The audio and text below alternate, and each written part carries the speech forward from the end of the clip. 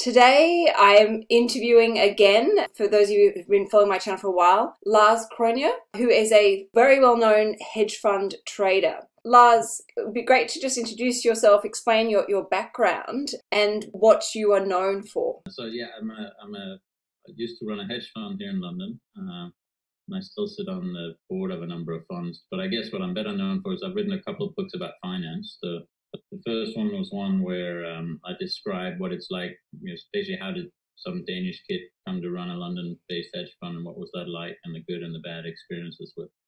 And then later I wrote a book about essentially about how someone like my mom should invest her money. So the thinking is, it starts with the premise of who are you as an investor? What do you know?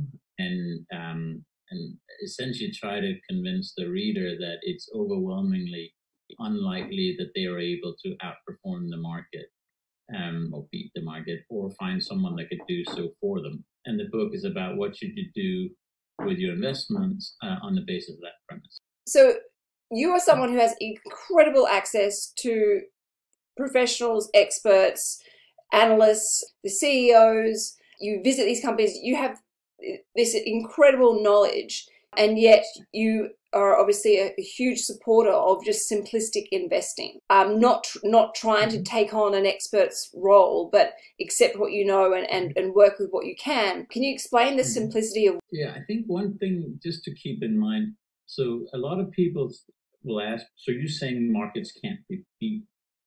And I'm saying, well, that's not necessarily the right question to ask from the perspective of most people. The right question to ask is, can you beat the market? Whether some person somewhere can do so is, that's particularly relevant to you. So I'm just saying you can. Assume you can, and we can talk about why that's hard. So you alluded to it in your question, was this idea that we had some of the best minds in finance working for us. We had access to the best information, best technology, the companies, the data, the markets, super fast feeds, anything you can imagine we would have. And even with all of that, it was incredibly hard to beat. And I see this firsthand with the funds I'm involved with today. So we can say, if you can't beat the markets, let's just talk about equities for a second.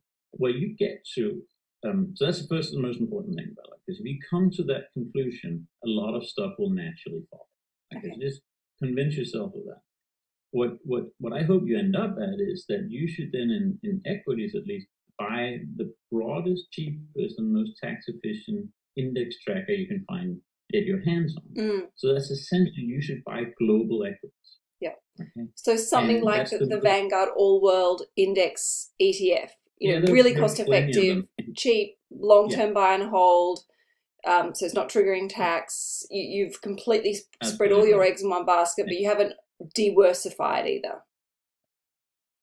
And that's an important point, and for several reasons. One is you're obviously not exposed to any geography or industry or size of company. There's some bias there, but if you think of it in the old days, it used to be that Australians would only buy Australian stocks, Brits would buy British stocks, Danes would buy Danish stocks. And that would actually directly add to the concentration that you already have. Right? So most Australians, there are non-investment assets would be stuff like their house, their future income, maybe maybe future inheritance. There would be job alternatives. So basically everything ties into the local economy.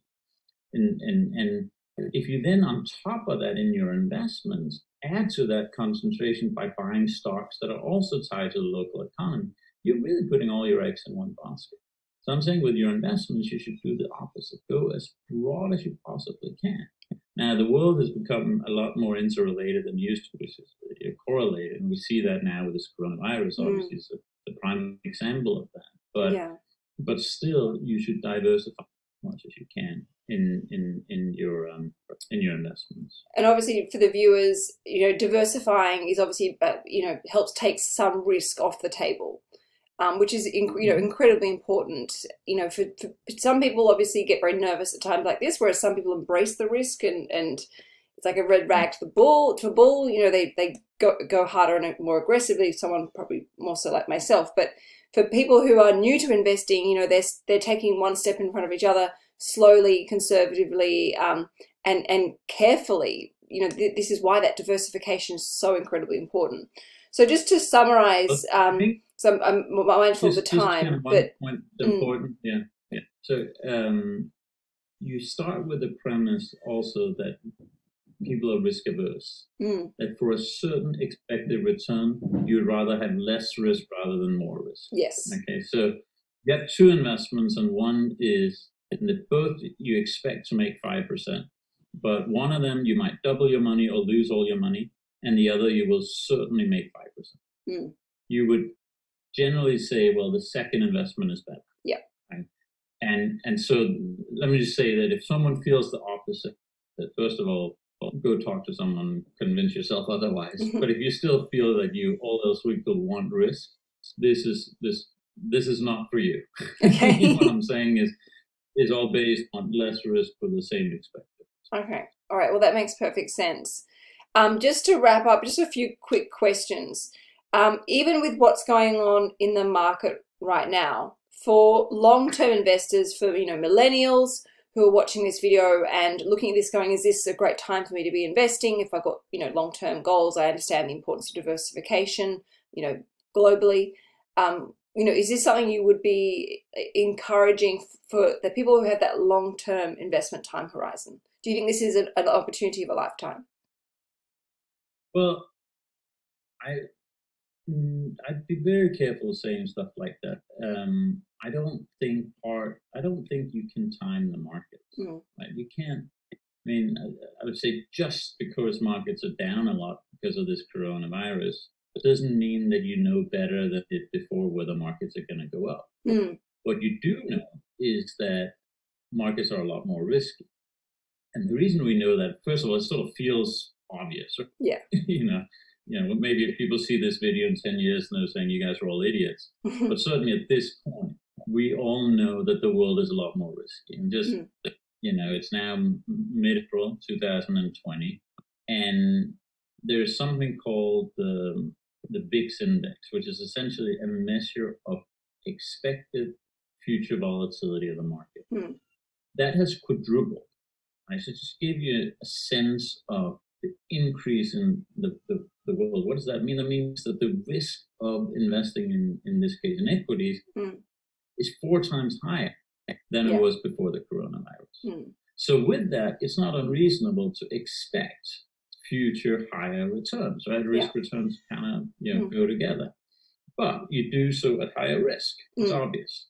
And so is that for you? Well, that's who you are. Can you bear the risk? If you can bear the risk of things going to hell from here, who knows? Maybe there's a second nasty wave of the virus, but maybe we find a cure tomorrow. We don't know, right? But if you can bear the risk, sure, and you can do this for the long term, this might be a fantastic time for you. But be ready that it's very, very risky. And that's more true than it was. And you can then, if you think about it, right before this happened, this coronavirus happened, the future risk of the market was some of the lowest it had ever been in history. So basically, it was like the world was saying the world isn't risky. And boy, did that turn out to be untrue, right? Yeah. So lesson to the wise there. But it's, just make no mistake, the world is a lot riskier. Should you invest into that? Well, don't assume that you invest into it because you somehow have a magic wand where or crystal ball.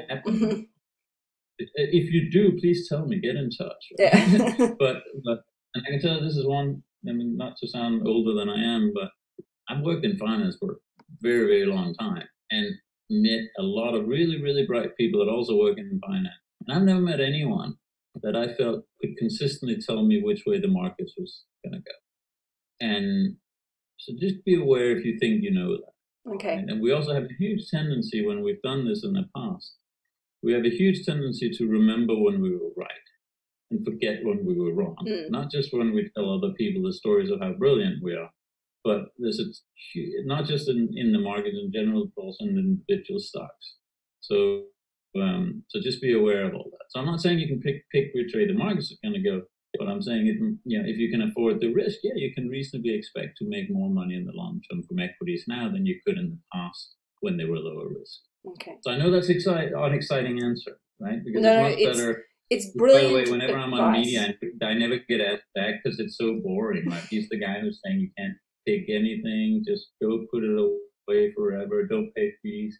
Their advertisers always complain that I'm not telling them to buy and sell a lot of stocks, but it works for the long term. Okay. All right, Lars, thank you so much for that. I really appreciate it. If everyone that's watching this video, go and check out Lars's YouTube channel and check out his books, because it really does demystify investing. You realize it's not rocket science. A slow and steady investment into a global index ETF that's cheap, doesn't crystallize lots of fees and brokerage and taxes, is a brilliant way to go. And by investing on a regular basis, whether it be $10 a week, $20 a week, whatever you can do, slow and steady throughout a moving market, helps reduce a lot of this risk that we're talking about right now.